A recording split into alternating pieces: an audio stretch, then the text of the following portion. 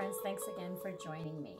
So as you can see from the topic, today I'll be talking about prayer. Now this is something that I don't feel qualified to talk about, but it's just something that's been put on my heart, and I'm just going to share, I guess, sort of my quick little journey with it. I will also just put a link down below to an article that I found, which I thought was interesting. And it's called What Are the Different Types of Prayer?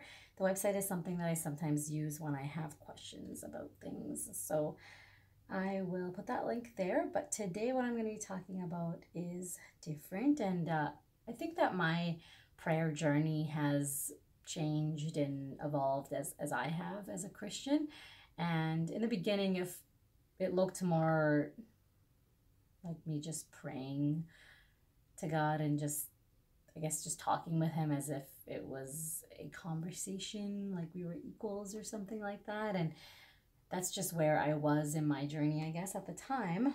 But now, with this sort of revelation, I guess, I believe that that has changed how I pray. And I'm sure I will continue to grow and change as a person, and that will change my prayer life and all those things. So wherever you are is fine. I think most of all, it's important that you're just talking to God.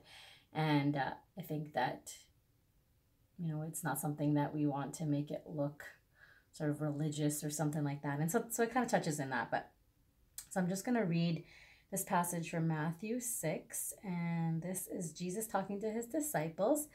He says, "When you pray, don't be like the hypocrites who love to pray publicly on street corners and in synagogues where everyone can see them. I tell you the truth, that is all the reward they will ever get.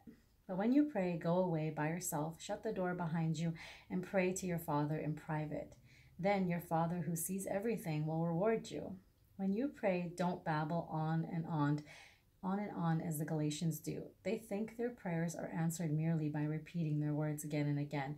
Don't be like them, for your Father knows exactly what you need even before you ask." So it says, pray like this. I'm just going to only do the first two paragraphs in there, starting with, "Our Father in heaven, may your name be kept holy."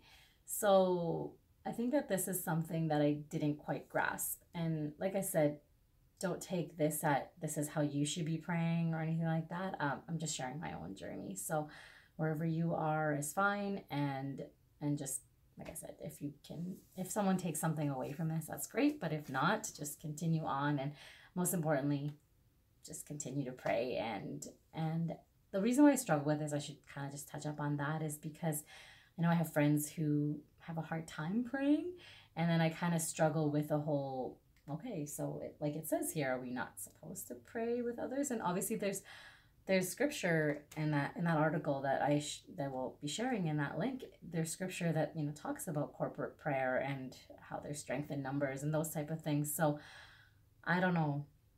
That's what I was sort of battling with. What exactly am I supposed to talk about? So just strictly my own experience when I was reading these passages, when I did my study of Matthew, this really stood out to me, that our Father in heaven, may your name be kept holy. So obviously there's different translations. Go ahead and look at the other ones. And I have also, I'm just reading this from the New Living Translation. It really spoke to me because I never really stopped to think about the fact that God is holy, that when we enter into conversation with him, that there should be a certain amount of respect that's given to him.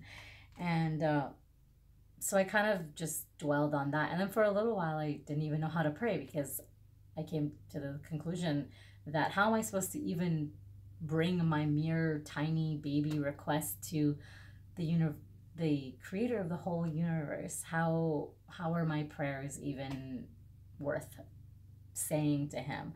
So anyways, I kind of went like this spiral of not knowing what to do, and then being on fire and praying and stuff like that. So our Father in heaven, may your name be kept holy. So I think it's really important that we do look at God that way, that he is holy. There should be a reverence for him, and it shouldn't just be, anyways, I shouldn't say it shouldn't be, it's just for me, I felt that I was coming into prayer with him a little too casually, and that I needed to show God some more respect. And that can look different for different people, right? So then the next line says, may your kingdom come soon. May your will be done on earth as it is in heaven. Now, to me, this means just because I'm praying my prayers, that doesn't mean that God's will is my will. And so to come to God and say, God, you are holy, and let your will be done, not mine. I think for myself, that's the place that I needed to get to, where I recognize how holy God is, and that I realize that not everything I ask for will come true. He's not a genie, right? Like we've heard before. And so that's all I'm going to talk about, is just those two passages. And all right, so it's discussion time. So leave your comments below about prayer. What do you think about prayer? And is there anything you want to share with the community about your revelations, or how you have changed and evolved as a person? My experiences that I shared are just my own journey. So once again, don't take that as that's how you should be doing it. But feel free to share your thoughts and your wisdom, your revelations, or whatever you might want to share with other people, and hopefully that they can be encouraged by it. I hope that you have a blessed day, and don't forget that God loves you. Bye.